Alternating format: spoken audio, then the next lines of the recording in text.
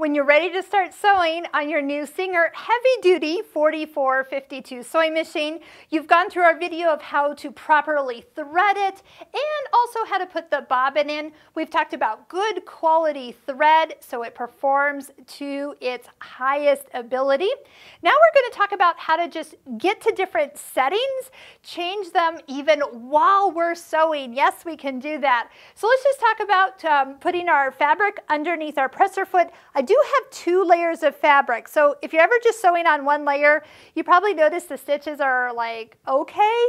Double up that fabric. You'll see me do it all the time in our videos here, and then lower the presser foot down. Make sure that the take-up lever is starting at the highest position.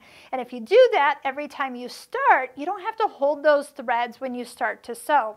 So usually when I'm sewing a straight stitch, you just want to go ahead, put the Singer logo straight normal, and we will be using a stitch length of 2.5 to work with kind of a basic thickness of fabric. If you're working with a little heavier fabric, you can turn it up to 3 or 4.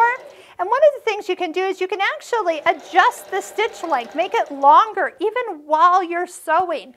So that is something to do. Usually, if you're going to stop, you can lift the presser foot up and turn your fabric around if you're just kind of experimenting with these different settings. Now, if you're turning it all the way to 0 or really close to 0, you're going to notice you're not going anywhere. The stitches are super, super small. So go ahead, find that stitch length where you don't have to actually push the fabric through. If you're finding you're having to help it go through the machine, lengthen out your stitch length just a little bit. Now, if you want to go to a zigzag, the zigzag stitch is the black stitch. Length, you will change that as well, but now we're going to come up to the stitch width dial. Usually I leave it at, well, I do leave it at 0 when we're doing a straight stitch, but as you bring it to, say, 3, we'll get a little bit wider, zigzag, all the way up to 6 millimeters wide. Now I'm going to take this out and show you what we've done so far. Watch what I'm going to do.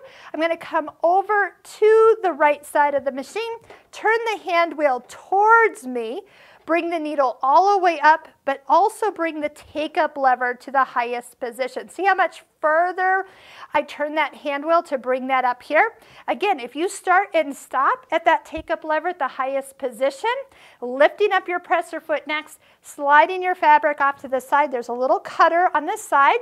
You can take your threads from front to back or back to front and cut them. So here's what we've got so far. As we turned it to a zigzag, I started at 3 and then went and enlarged it or widened it all the way up to 6 while I was sewing. So again, you can do that while you're sewing and it doesn't harm the machine at all. If you're looking for another stitch, let's do the next one, kind of a multiple point zigzag. You can do a stitch width of any width. I'll leave it at 6 and it's ready to start stitching.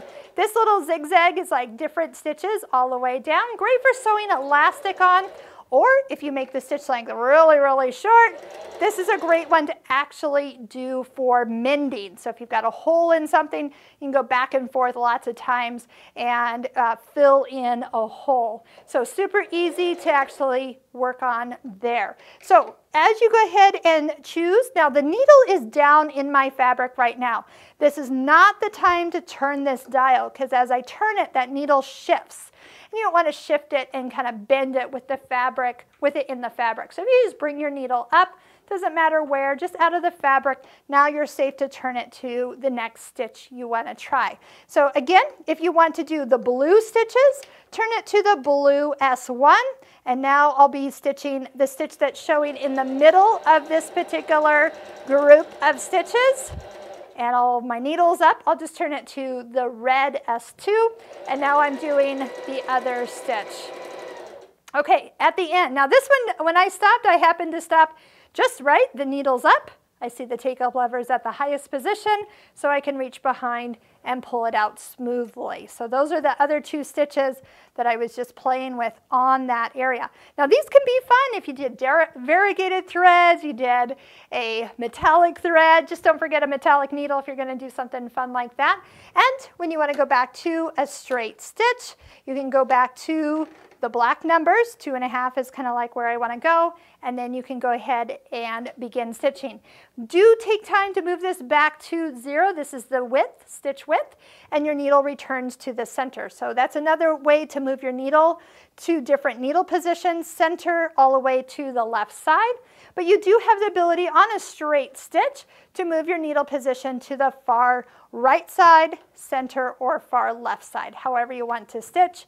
But again, you can kind of see you don't have to stop sewing to turn that needle position dialed. You can just go ahead and stitch. But if you can get in the habit of always turning your hand wheel towards you, bringing that take-up lever to the highest position, lifting out your presser foot, cutting your threads. There's your right, middle, and left needle position to go along with the other settings of this machine.